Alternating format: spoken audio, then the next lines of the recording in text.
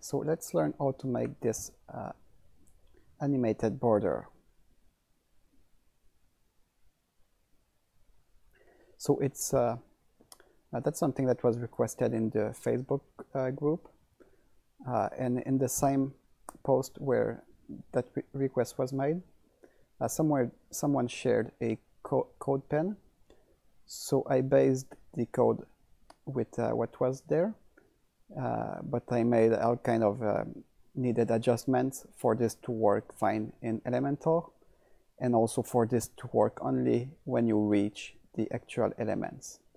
So let's say I'm at the beginning of the page, and going down the page,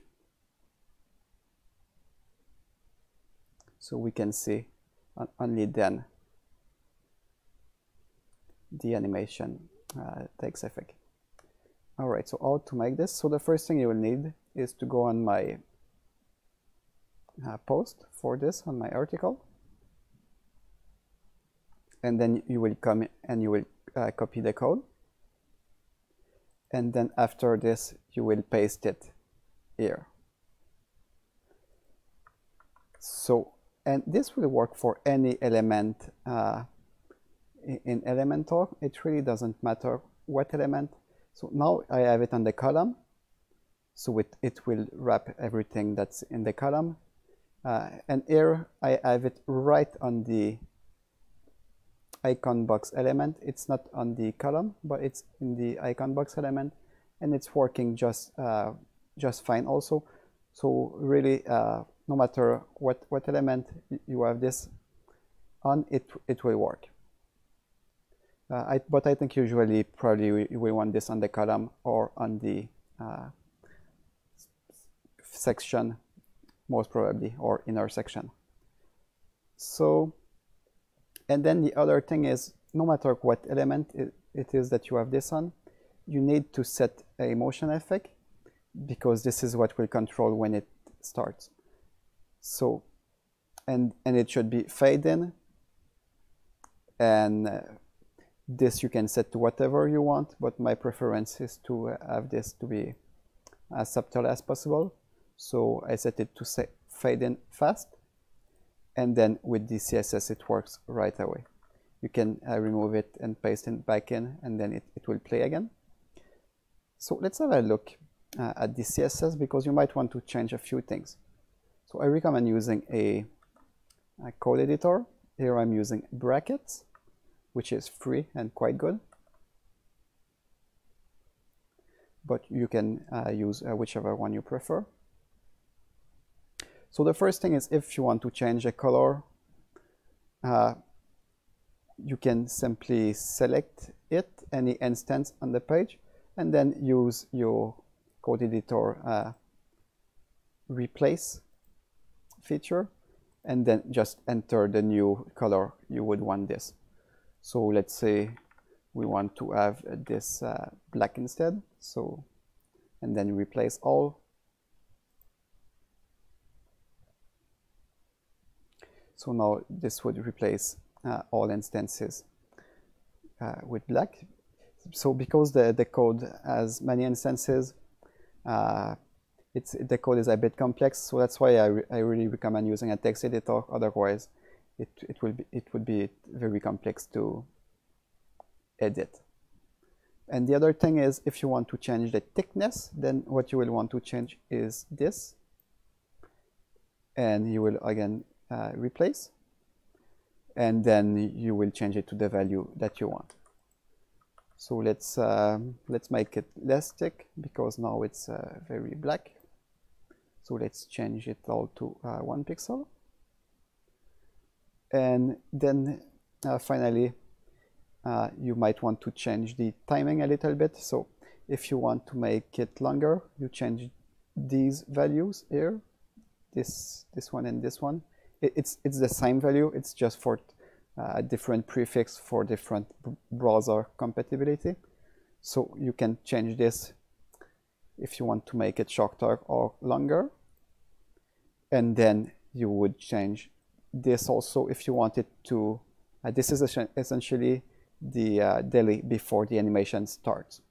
So if you want it to start earlier, you decrease this value, and if you want it to start later, you would increase the value. So that's pretty much it. So now let's just copy paste everything back, and now we can see now it's black. It interfered with the others simply because this here doesn't need to be repeated for all of them. You only need to have this one time on your page. Now here I had simply duplicated the elements, so this part was everywhere, but really you only because they are keyframes, so they are not directly linked to the selector. They are rather linked to this property here, the name of the animation. So you only need to have one instance of the keyframes on the page for this to work properly. And all right, so let's actually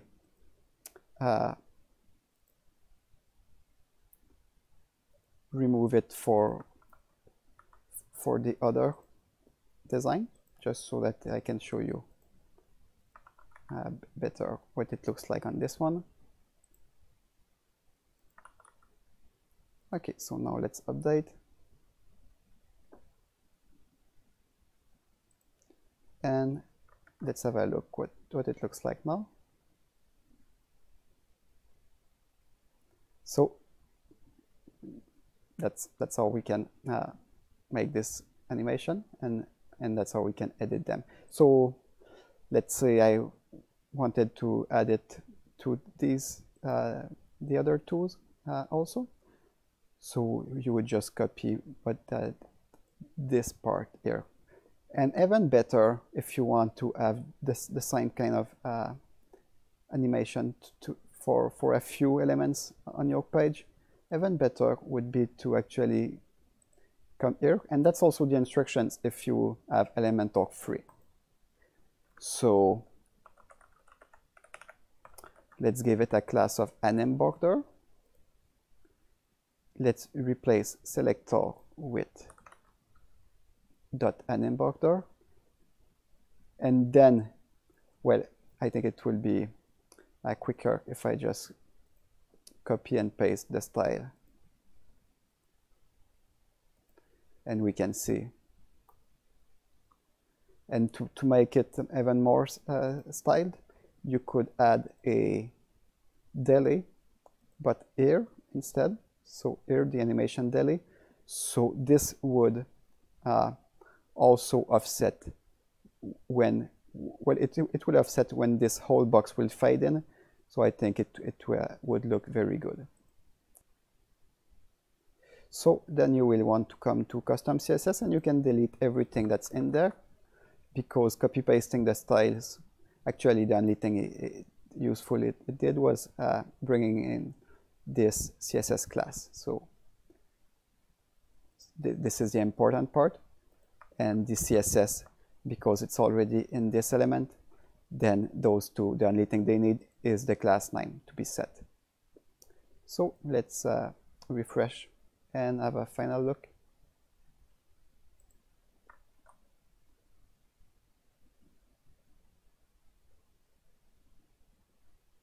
And it works just fine. And while we are here, if you want to know how to make this tabs background, you can check my other videos. And I also have another video about how to make a overflowing justified gallery.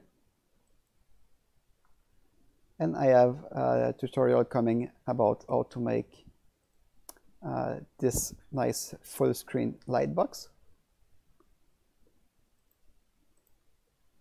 So stay tuned if you're interested in any of this, and don't forget to subscribe. All right, thank you. Bye-bye.